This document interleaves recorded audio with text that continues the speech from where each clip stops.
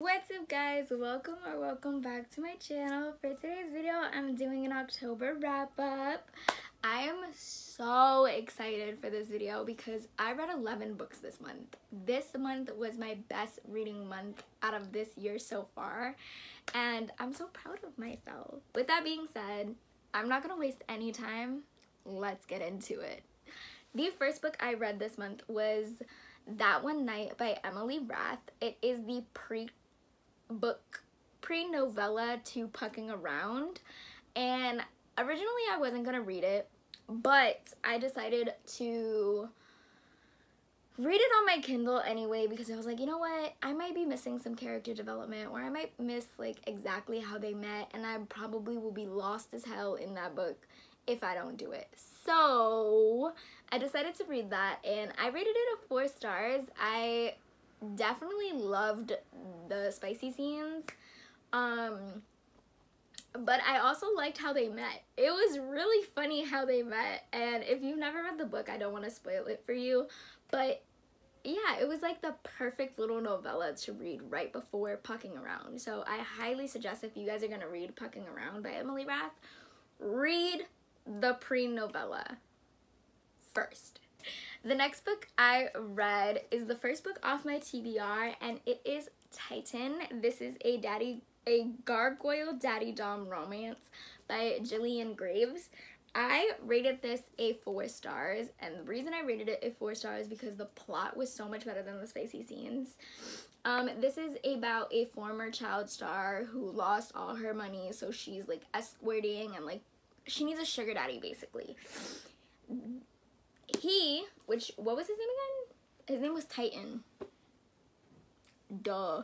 When Titan finds her, he, pays her for like a night or whatever, and then she finds out he's a gargoyle, and then it goes downhill from there. And let me tell you, this book was perfect. I feel like it was the nice little lightweight, how do you say it? It was like a little dip like you dip your toe in the waters into like monster corn. So I just felt like it was a really, really good book to start with, and this is the first one out of the series. I think it's a series per se, and I want to read the rest. The next book I read was The Locked Door by Frida McFadden. If you guys watched my last video, you guys would have seen my reaction to this, and let me tell you, this was the perfect psychological thriller. I adored every second of this book. Why? Because it left me thinking the entire time. Like, I genuinely thought she was just insane. I thought that because of what her dad was doing, she lost her mind. So the book is about Nora. Nora's dad used to unalive women in their basement. Years later, she works as a surgeon, and one of her young patients dies the exact same way that her dad used to unalive women. So someone knows who she is, and somebody knows her past. Let me tell you, the way this developed over time, I was like, oh my god, maybe she's just crazy. Maybe she's locked up in an asylum with a nice little cozy coat on, with one of them rooms that got padded walls. Maybe she's just crazy. But the plot twist smacked me in the face. The plot twist was worth every second of this book. I rated it a 5 stars because of that. The next book I read was Not Today, Satan. This was just like a lightweight monster romance. I just needed something to like quickly read, and I liked it. It was a 3.5 stars for me. It wasn't nothing too crazy. It wasn't like nothing too spicy. It wasn't like anything dramatic. It was lightweight. I was in it was spooky season, and I just wanted to read monster corn. And the next book I read was another monster corn-esque type of book. This is Not So Kind Regards by Cleo Evans. This is about a demon, a witch, and like I think like a shifter. I think that's what they were. I think that's what he was. But anyway, this was a really, really good book. I rated it a 4 stars. Again, it wasn't nothing too crazy. Would I recommend it to somebody that's getting their toes dipped into the monster corn? Absolutely. But would I recommend it to somebody who reads this shit on a daily? No, this is lightweight. The next book I read was Death Note Volume 1 by this person. Not even gonna attempt to say it. My brother wanted me to read this. He said that it was a really good manga and he thought that I would enjoy it. So I read it in my last video. I read a lot of these in my last video, but I read this one in my last video. And I rated it 4 stars. It was nothing too crazy, but it's definitely a manga that I can see myself getting into. Like, I literally have the second one right here. It's my brother's, but I'm gonna read it. And yeah, I really liked it. It was really, really, really interesting. The next book I have is Awkward in October. I also read this on my Kindle. It was so cute. It was a little bit of a slow burn, but it was so freaking cute. Oh my god, I loved how they fell in love. And I loved that it was just this awkward girl who fell in love with a grumpy man. Like, he was grumpy as hell, like, throughout the whole book.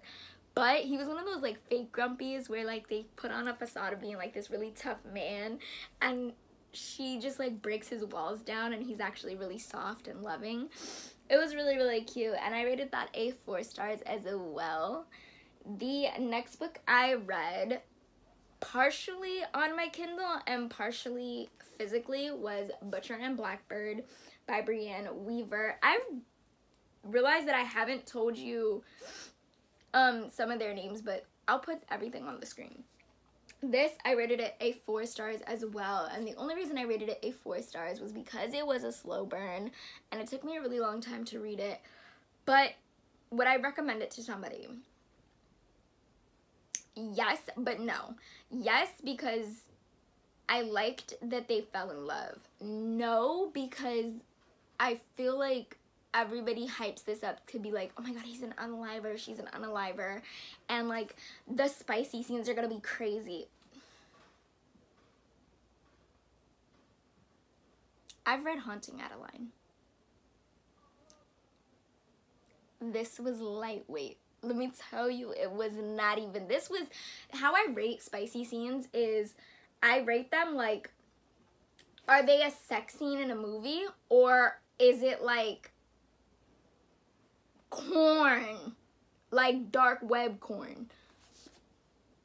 This was a sex scene in a movie. Like,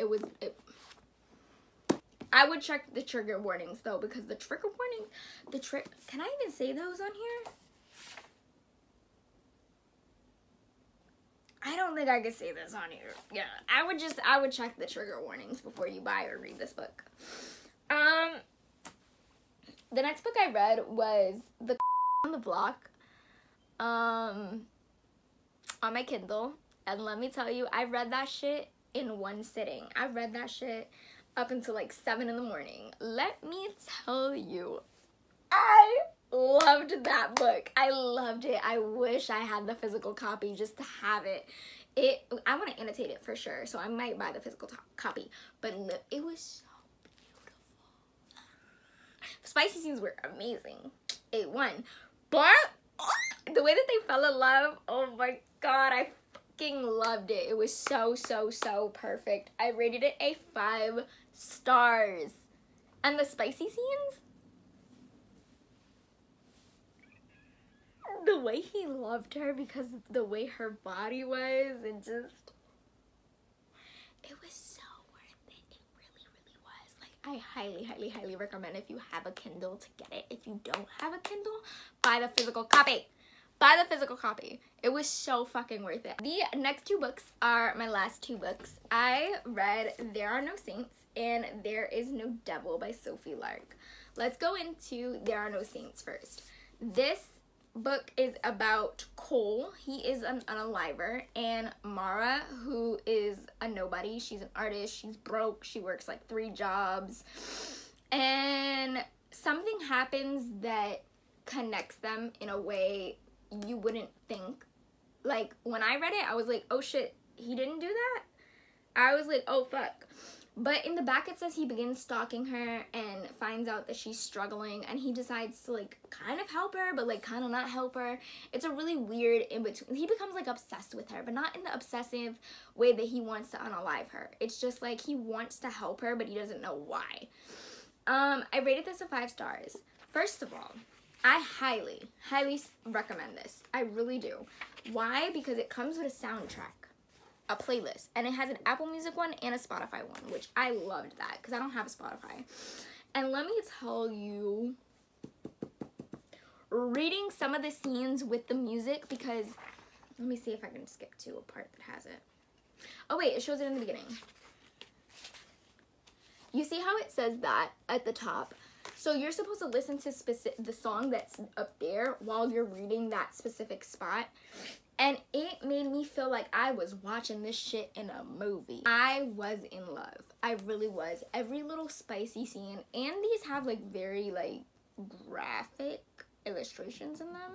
I opened one up in the doctor's office the other day and I was embarrassed. And then There Is No Devil. This is the sequel to this. So this ends on a cliffhanger. And the way this starts, it starts as if it's another chapter out of this book. And I'm so glad that I got them both at the same time because I would have been pissed if I didn't. But it basically, I don't want to read the back of this because then it tells you what happens in the first one. But basically, it just continues the story on what happens. And I rated them both a 5 stars. Sophie Lark is now my favorite author. One of my favorite authors of all time. And I cannot wait to continue reading all her other books. I want to read the A Brutal Prince. So I want to read the rest of that series. But yeah, I don't know. I had a really good reading month. I'm so proud of myself. The book that I'm currently reading now is Terms and Conditions by Lauren Asher. I don't know if I'm going to finish that within today and when I upload this video in 4 days, but if I do, I will be putting my little review somewhere in this video. But I hope you guys enjoyed this video. I will see you guys when I see you guys. Unfortunately, I'm not going to be uploading as much on this channel right now because I'm working on a side project with somebody really special, and I'm really excited for you guys to see that. I think that you guys are definitely going to see a side of me that is completely different, and I'm excited for that. So I'll see you guys when I see you guys. Bye!